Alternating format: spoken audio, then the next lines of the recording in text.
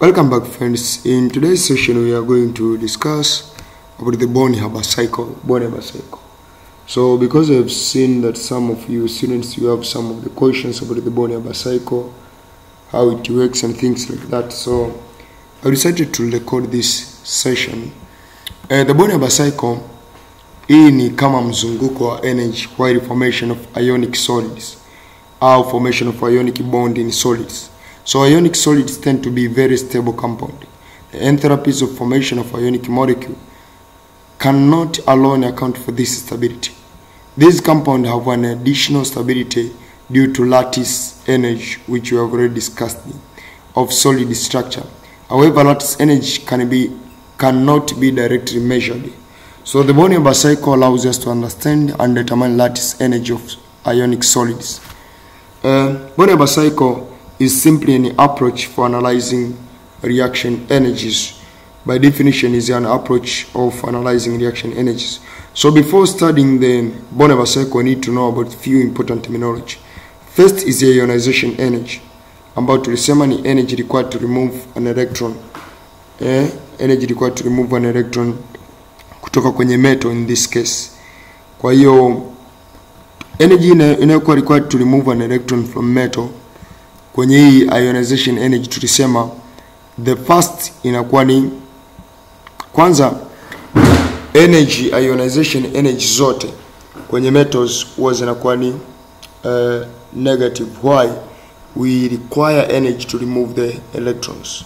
So from there, the secondary ionization energy is more negative than the first. Tenda kuona kwa mbele kwamba sometimes we are removing more than one electron. Then tuna electron affinity.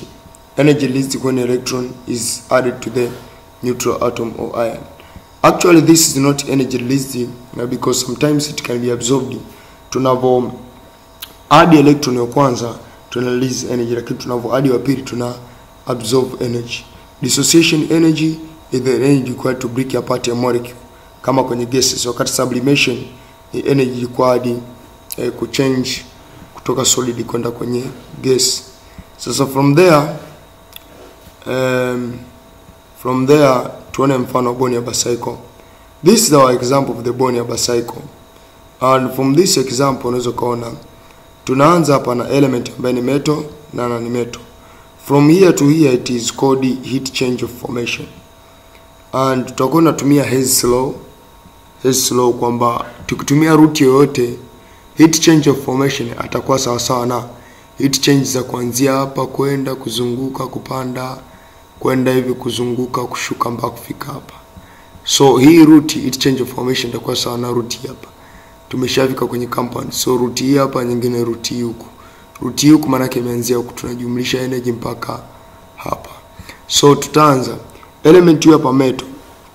Na ni metal tunaachana naye kwanza. Metal tunatakiwa tumfanyeje? Tumfanyie atomization awe gas. Akishakuwa gas tunamfanyia nini? Ionization. Ionization anakuwa nani? Anakuwa gaseous ion. Tunakuja kwenye nani metal. Kwenye nani metal tunamfanyia tu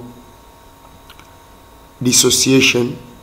Maana yake tukimdissociate nani metal kama ni element, maana yake tunamfanyia tu hapa ni dissociation hiyo hapa. After that, sasa tukishamdissociate kufika pale, maana yake toka pale tunafanyaje?